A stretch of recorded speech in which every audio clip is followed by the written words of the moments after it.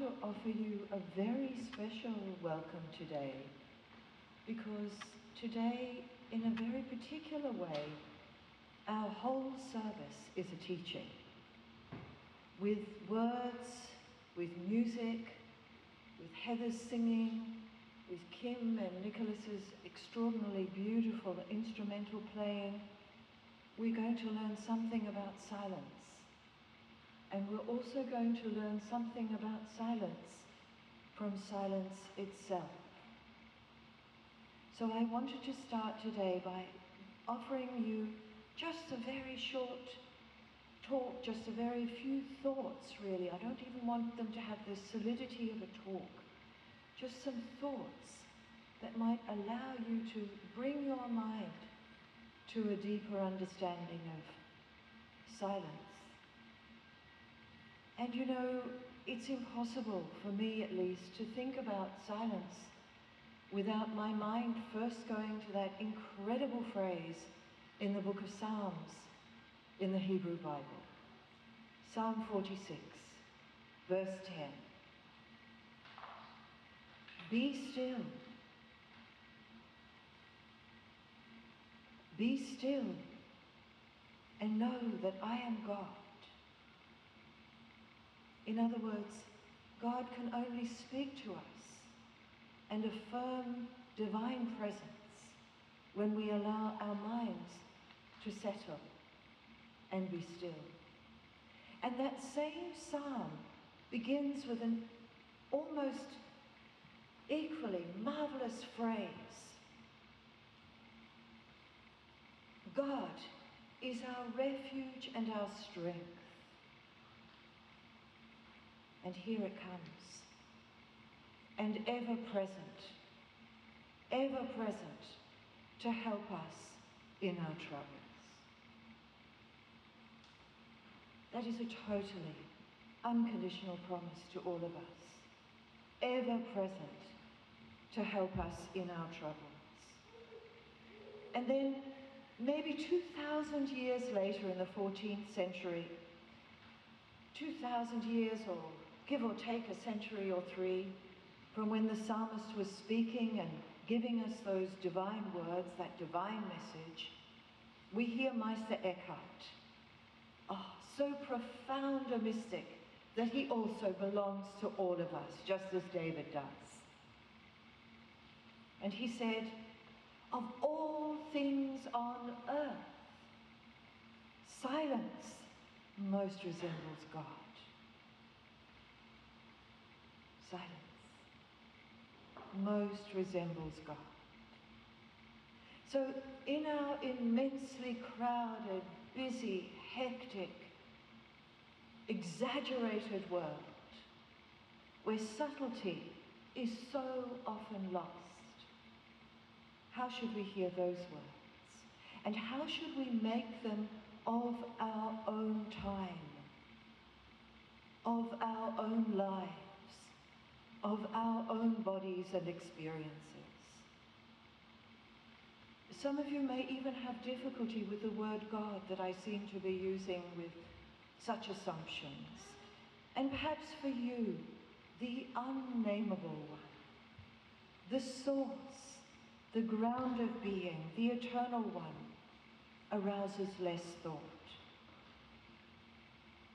And arousing less thought is part of what I'm talking about here. Because even our movement with that word tells us something precious about stillness and the stillness, the depth of stillness that only silence allows. It's from that place of stillness that silence allows that we can give to one another the gift of presence. The gift of presence that goes beyond words. Words can even interrupt it, as I'm interrupting it myself right now in talking about it. But the gift of presence, of grace, of connection, of even devotion and love comes through presence. It's beyond words. And I think we also need to remember that silence itself with all its gifts of stillness arising from stillness and its gifts of stillness, that silence is never still. It's not an absence of noise. In fact, it's a way of being. It's a way of being that we can invite ourselves to live. And that means that we can meet the world from a place of stillness and of silence, that silence can be our default position, even when everything around us is very unsteady. That is what gives us the steadiness that we so desperately yearn for. But in order to discover this steadiness, we also need sometimes to put silence at the top of our agenda and not just fit it in. And why do we need to do that? Because we need also to discover that silence is not neutral. Silence can also be incredibly painful. We can use silence to distance other people. We can use silence to punish other people.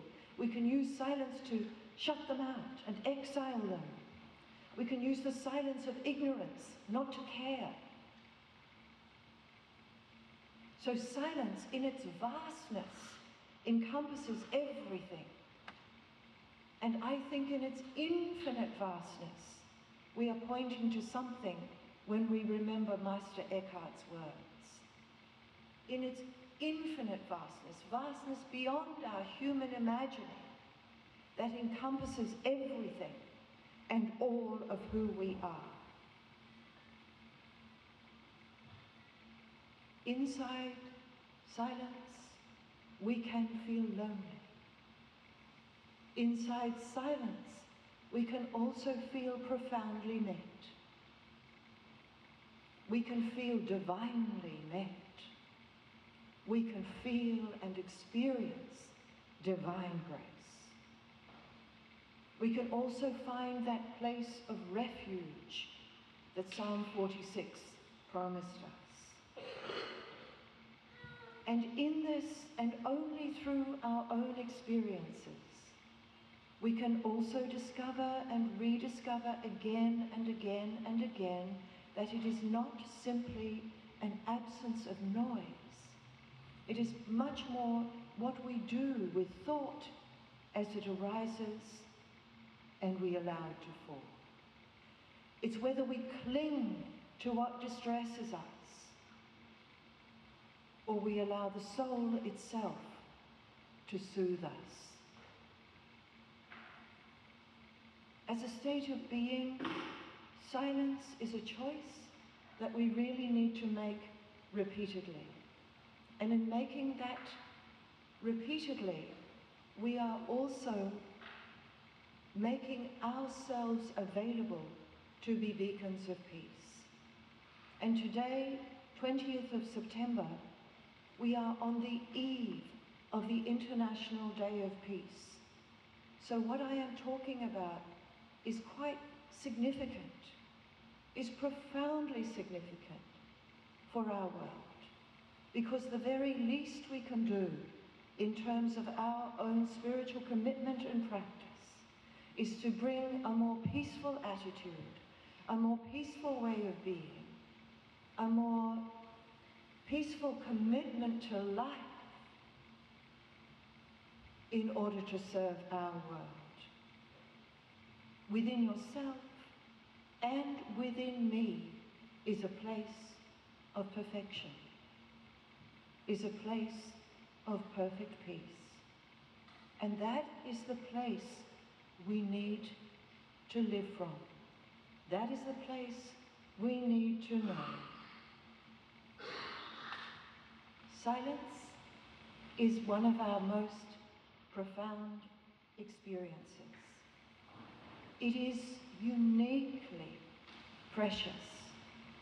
It is uniquely fulfilling. I cannot give it to you. You can give it to yourself. And you do this by remembering.